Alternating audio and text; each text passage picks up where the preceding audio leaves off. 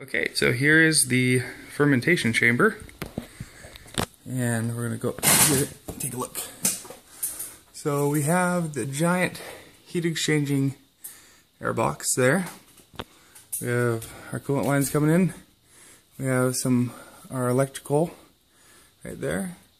In the back is the little compressor that we installed and filled it with 134. And the electrical goes from inside there, goes all the way down to that little panel where the old controller sat. And then we installed our own little controller. And this used to be a defrost switch, which is now a light switch. So we're going to turn it on, and Nick's going to tell us all about it here.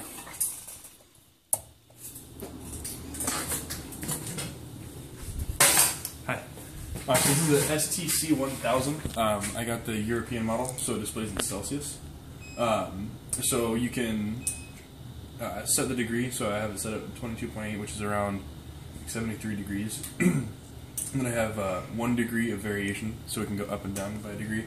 You can also custom set all your own temperatures, so you can go up or down. And then, like, the perfect temperature for fermenting beer is going to be right around 20 degrees Celsius. So right there, and it'll start to cool.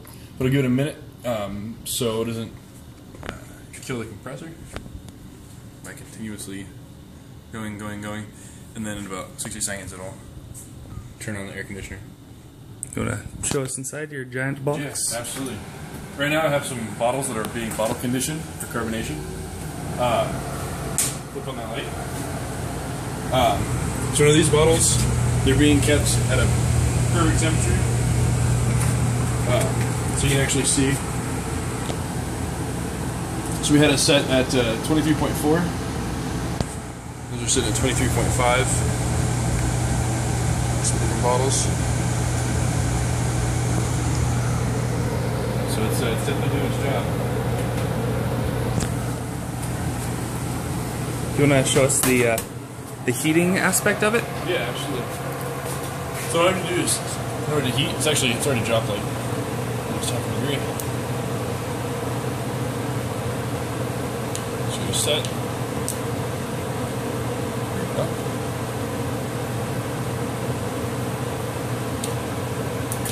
Save it, then it'll instantaneously start to heat. And that fan in the back is going to be running constantly. So as the heating element heats up, it'll circulate the air back around.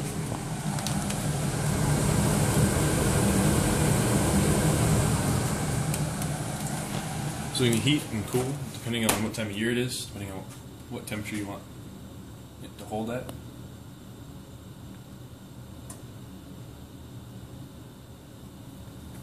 That's the STC1000, so it's a pretty nifty little system.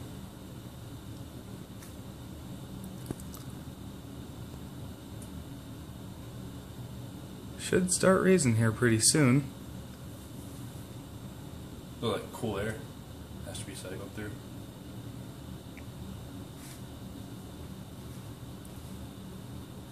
We're using the defrosting circuit for the evaporator, which is probably about 1500 watt big old nichrome heating element used to defrost the evaporator. This was a freezer, and heats up pretty good. Look at that, there's going.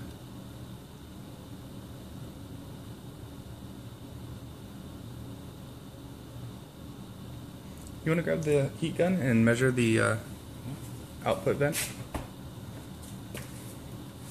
Okay. Grab it. Yeah.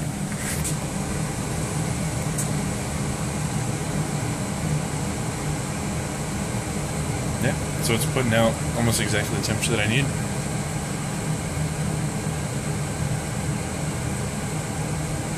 Cool. Thank you, Nick, for sharing. Oh, no problem.